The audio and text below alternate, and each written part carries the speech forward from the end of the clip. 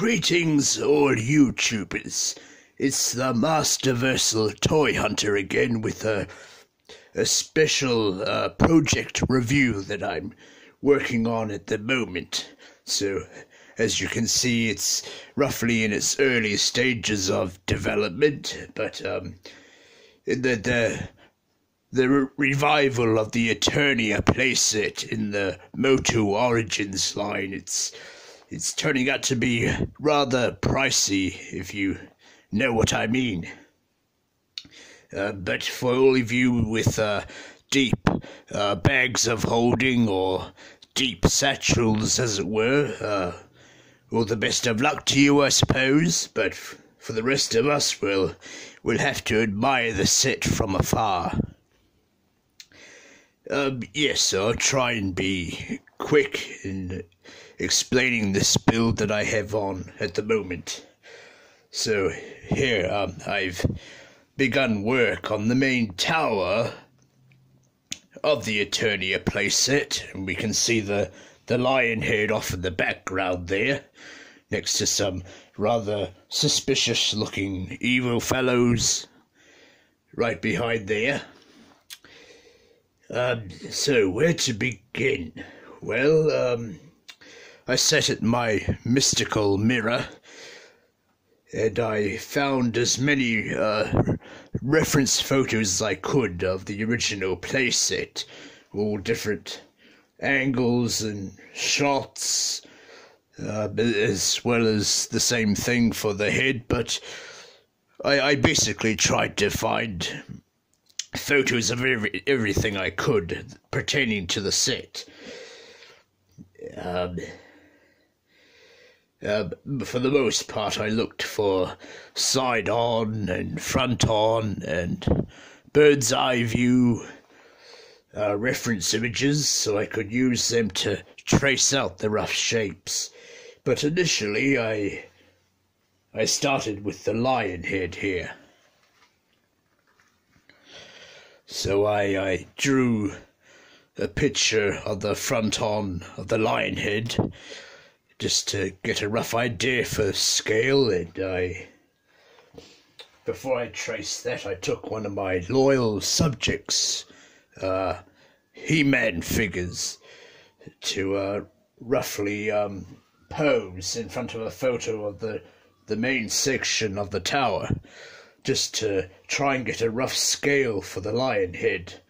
So once I got that all figured out, I traced the front-on size of the lion head to produce a series of main templates for the front-on view of the main tower. Of course, I've only got one of those left now after I cut up this sort of portion here up for making the cardboard pieces that I would attach together. So I have to shimmy the camera up a little bit there, so that will roughly sit like that, thereabouts. So once I had all that done, I went to my reference photos, and I took up all the photos I had showing various sides of the lion head, and I sort of zoomed them so they were roughly all the same scale to each other, and I began tracing all the different shapes. But I only needed to do half of them, because then I could flip the templates over and do the other side, you see. So once I'd traced all the parts to certain extents, I was able to sort of roughly freehand on paper how the different shapes would coincide with each other, which has an element of difficulty to it, but I've been doing cardboard models and costumes for a number of years now, so you kind of get an eye on how the different forms are manipulated once you join them together. The harder parts were, of course, all these little step gaps to make the steps and the design of the head, so that they were a little bit more difficult to work out, because you have to account on how they shape the next parts that join on, you see. So I didn't spend much time using these fancy mystic mirror programs like I think it's Blender and all that, or one they use as, I think the humans call it as Peppercora. So I didn't do any of that. I just went the old-fashioned route. And yes, so once I had all that figured out, here you can see a bunch of pieces that I had after joining bits of paper and cutting, then rejoining again and dry fitting. I was able to come up with more permanent templates. So this is basically a halfish template, as it were. Of course, as I was going through building the lion head, there were some areas where they didn't join up, so I had to cut the cardboard itself and add new cardboard in to make them fit a bit better, but for the most part it was rather smooth in its construction. So yes, once I had all that, I went and put another bit of paper there and traced the template set again that I would use to cut out and place over the cardboard and trace around, and then cut all the cardboard pieces out.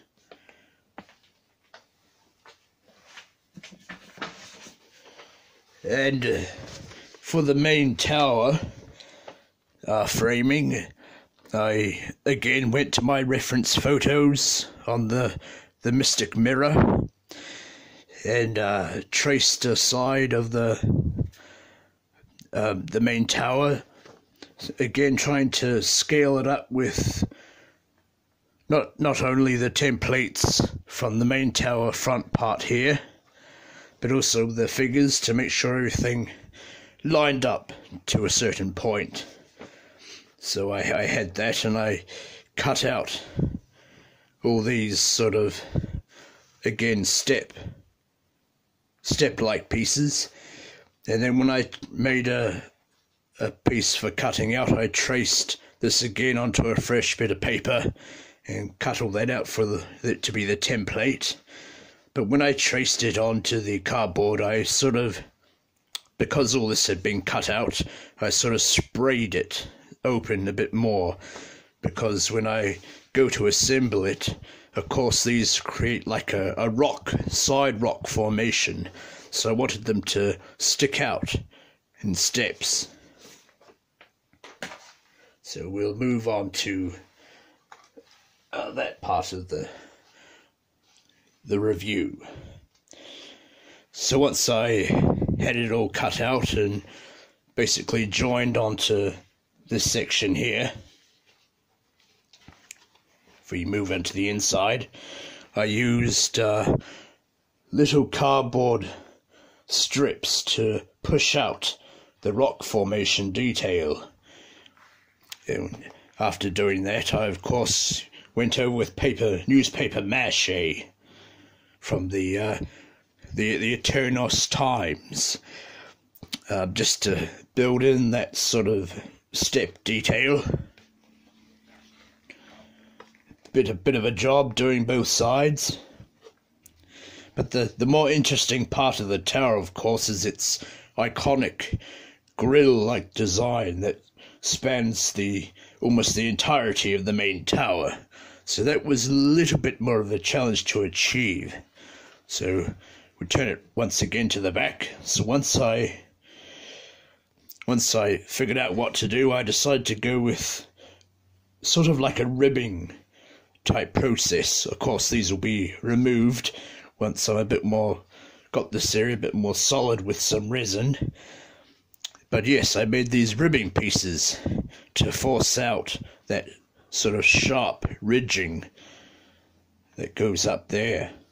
Now, this part that sort of juts out a little bit, that was plastic putty, I believe the humans call it. Very handy stuff.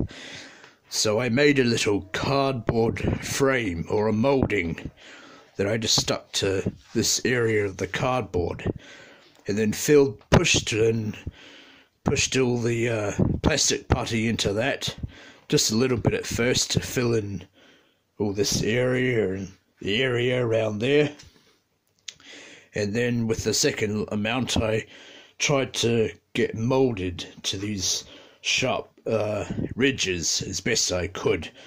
There's still some areas where I have to fill in a bit more.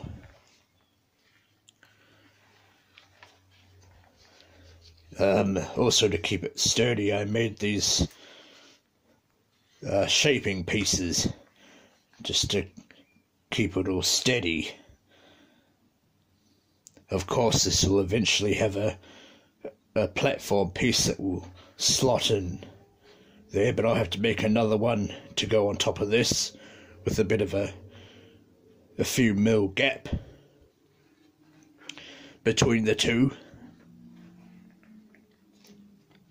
So yes, that's how we are looking at the moment. See, I've got the lion armholes cut in there also.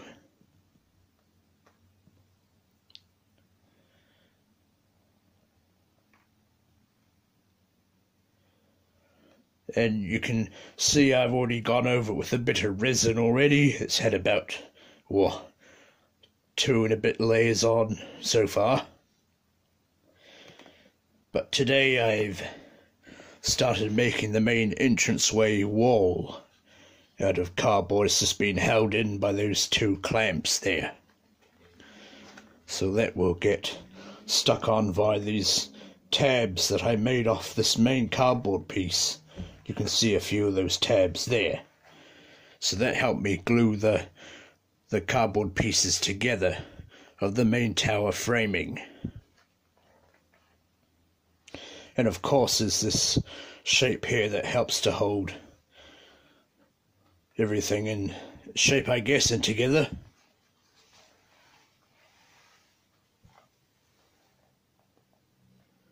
So yes, when, again, as I think I mentioned, when I went around scaling this, I did basically the tower first and holding one of these Loyal Subjects figures up to my Mystic mirror screen to gauge on the rough size when I was zooming in on the reference photo.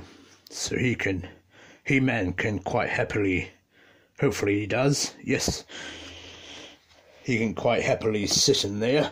I'll just move our camera down a bit.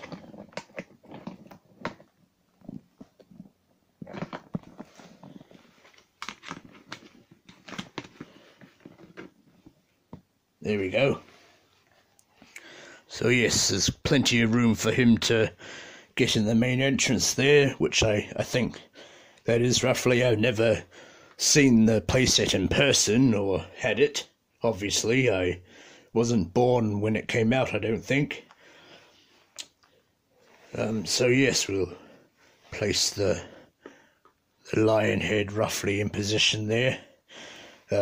Just a moment, we'll get it looking a bit better. I acquired this peculiar sticky stuff from the planet Earth, Queen Marlena's home planet. It's quite useful. I don't know why Man-at-Arms hasn't come up with it yet. He's usually more onto these sort of things. So we'll just put a bit of the sticky tape, I think the humans call it.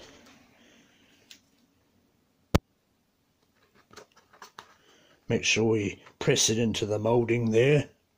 Of course, I've done a bit of resin work on this one already, so it's semi-rigid, it's holding its shape. Of course, I had struts, cardboard struts, holding the lion head in shape while I applied the resin. I think that's had about 3 coats so far. So let's just go along here and fit this on as best we can.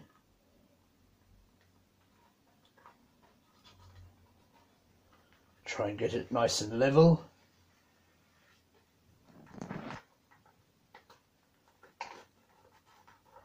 Oh, Fisto's taken a tumble there, but he's a pretty sturdy fellow. I'm sure he will survive. Might just get another tab of this. Oh, it's not very strong, this tape. It's ripping on me already. There's a decent piece.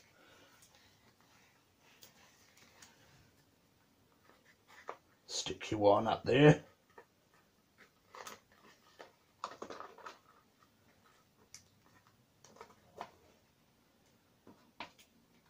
How are we looking? Looks like Man-at-Arms took a tumble too.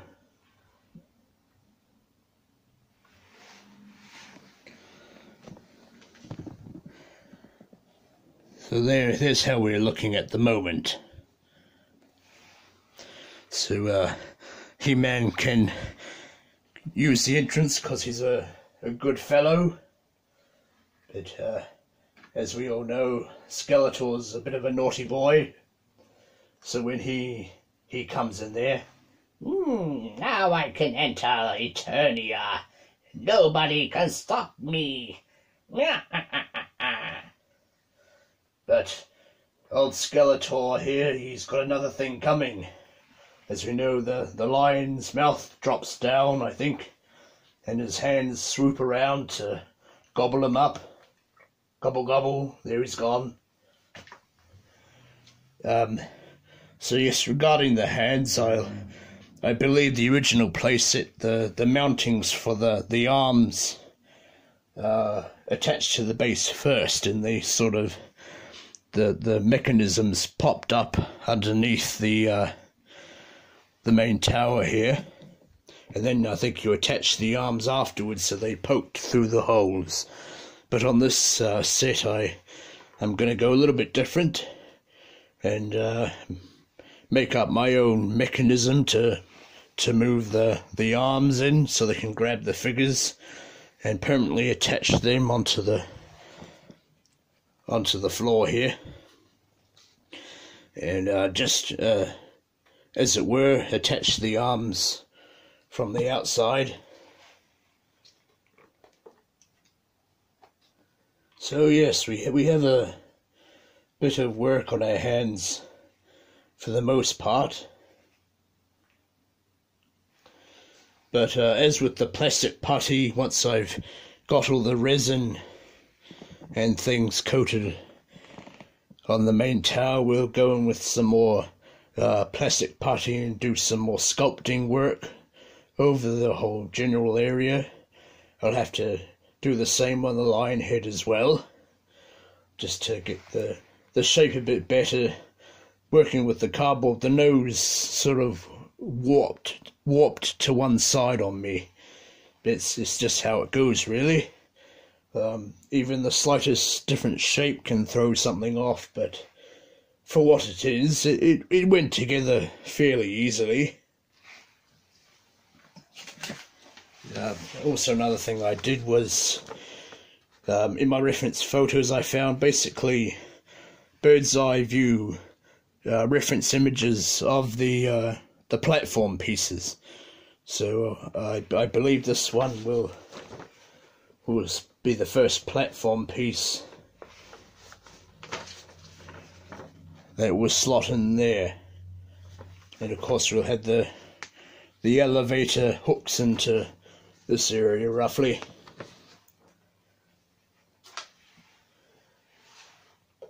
So yes, I suppose that's the down and the low, as it were. Of course, been scaled for, I should have mentioned this at the start of my video, for Loyal Subjects figures.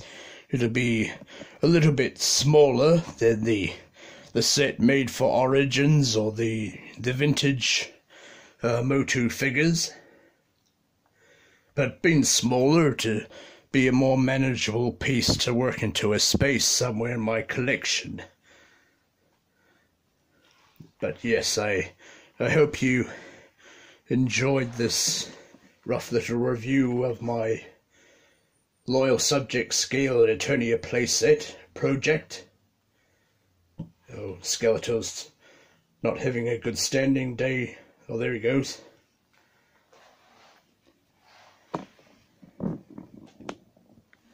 So yes, I hope to keep you all updated on how this will go. It'll be a bit of work, and I have a few other videos I've been procrastinating on of late. You know, the usual thing, mixing potions and safeguarding the universe, as it were, takes up a lot of time.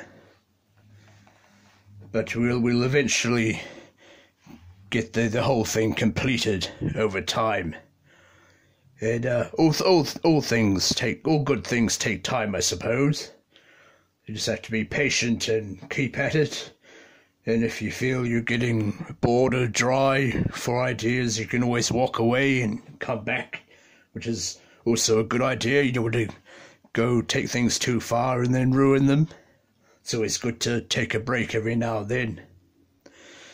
The only other thing I can think of is, yes, I have to build some little platforms for the eyes to go on, which will be possibly a set of needle felting cat eyes that I'll attach onto that once it's relatively finished with all the plastic putty sculpt work over the lion head. And I wanted to play with a few ideas, like moulding some cracking around this area of the tower, just to make it look a bit more unique and give it sort of a Loyal Subjects vibe. So this top part of the tower I may make a bit stumpier, so maybe up to where this piece with the supports come out to hold up the monorail.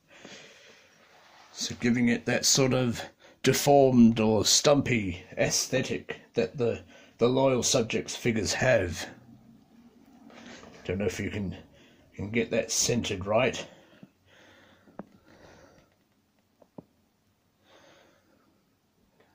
But yes, that will reduce the height by probably 20 or so millimeters, because that was where I'd come to when I first made the templates. But anyway, we'll move on.